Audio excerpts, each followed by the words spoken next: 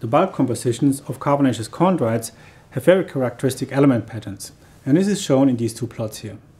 Both plots share the same x-axis on which the elements are plotted, so these are both category plots. In the lower plot, on the y-axis is the 50% condensation temperature. And then we can see that to the right there's an increase of volatility.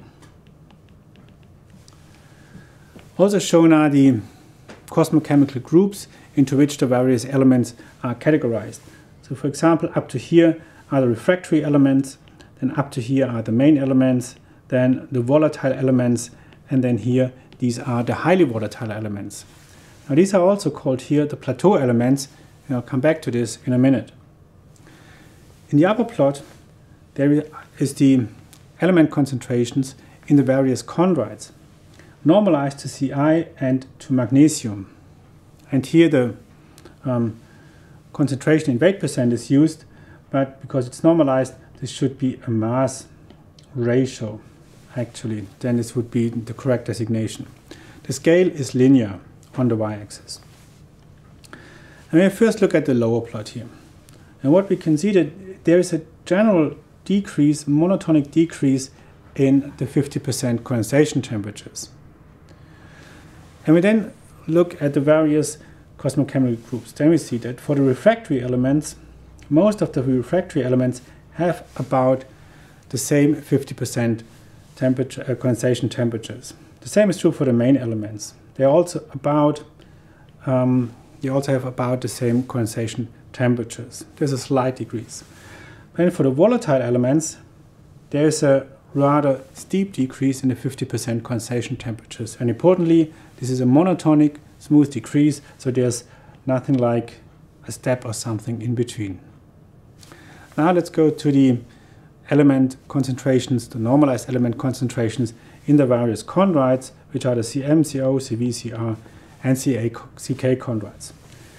Then when we look at the refractory elements, they have all about the same concentrations, not among the various chondrite groups, but within a single chondrite group. If you look at the Cm chondrites down here, the refractory elements have all about similar concentrations. So there's no visible fractionation. It's not about the details, there's quite some wiggle in the Ck and the Cvs, but we're not looking at this, we could look at the overall patterns here. And the same is true for the main elements. They have a little bit lower concentration, but among the individual elements they are about the same. And then starting with the volatile elements, there's also a decrease in the volatile element abundances. And finally, when we come to the highly volatile elements, we suddenly observe that there's no longer a decrease, but they have all about the same concentrations. And this is why we also call them plateau volatile elements. Now this volatile element depletion, as it is called, so this general trend downwards here, this volatile element decretion is usually explained by some kind of incomplete condensation or maybe incomplete evaporation. I'd like to quickly illustrate this a little bit. So if this is the plot here, the normalization to magnesium and Ci, and then Ci would be of course at 1, because if this concentration is normalized to itself, it is always 1. And then there might be one pattern of Cm chondrites, for example, that then looks something like this. And then here's the volatile element depletion. Now this kind of depletion, as said, might be due to some incomplete condensation. So if there's a gas reservoir in the protoplanetary disk, not all of the elements, the volatile elements in particular, condense because maybe there's a certain temperature of a couple of hundred kelvins. Then these elements remain in the gas and the solids are depleted in these. Or the other way around, there's a solid has all the volatiles, gets heated, and then the volatile elements evaporate.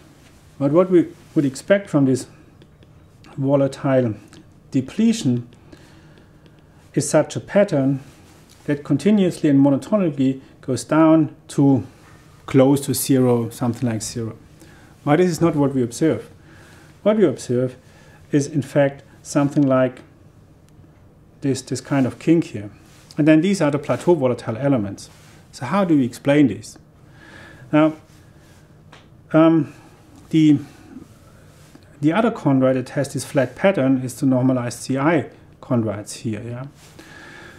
So the suggestion is that the volatiles got depleted down to almost zero, and then there was the addition of CI-like material that added volatile elements to the chondrites in various abundances and brought up the pattern to this elevated concentration here, and this would then explain this plateau.